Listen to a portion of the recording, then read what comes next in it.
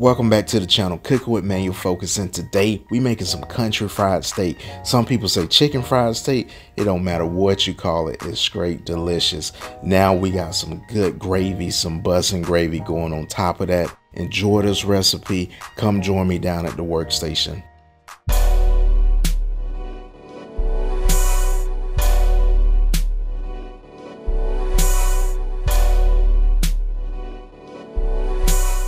So the key to some good country fried steak is all in seasoning that flour. So you gotta make sure that your flour is perfectly seasoned. So we got 1.5 cups of buttermilk. So my little helper here, he's gonna pour that buttermilk in the bowl. Awesome. And then we got 2 eggs, right? Yep. So we're gonna put, as we crack it. Just crack it. It's amazing. It's really yummy, Daddy. Oh, this is gonna be all the way yummy. Yep, it is. Buddy. He's gonna whisk those ingredients together. And I'm gonna add some salt and pepper. Daddy, it's so yummy. Yep, this is gonna be yummy. So we're gonna let these cube steaks marinate for about 30 minutes to an hour and then bring them out. So let's go back to seasoning your flour. So this is what I'm using. I'm going in there with my all-purpose seasoning, the usual. And I'm telling you, man, this is a fantastic seasoning that you can use for various dishes. So now what we're gonna do is we're gonna take these cube steaks, we're gonna put it in this flour mixture, and then we're gonna get this thing coated with this flour. So now we're gonna be also double dipping. And the reason why we're gonna double dip these cube steaks is we wanna have an extra crispy exterior crust on those country fried steaks. So you want to double dip that thing.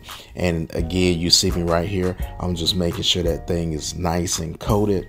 And here's the key: anytime you're frying food, make sure you let that thing rest so those ingredients can marinate and they can stick to whatever you're cooking.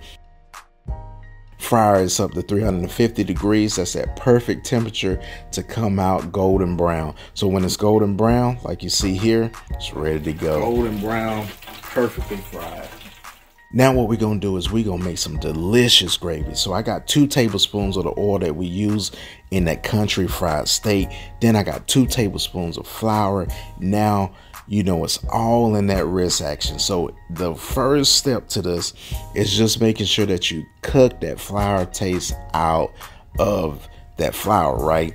And then, like I said, it's in the wrist action after that. Now we're gonna add some milk, and then we just gonna hit that wrist action again, and we're gonna make sure these ingredients are starting to marry. And don't worry about the clumps. If you got some clumps, just add some extra milk into it. And then go back to that wrist action as you see me here, and those clumps will dissolve. And if you like your gravy on the thin side, then don't cook it as long. But if you like it on a thick gravy, then you take it a little bit further, then you got the perfect gravy. So now what you want to make sure is salt and pepper to taste right. So you gotta salt and pepper that gravy. And then it's just about that presentation. Now you got those golden brown country fried steaks on that plate with that gravy.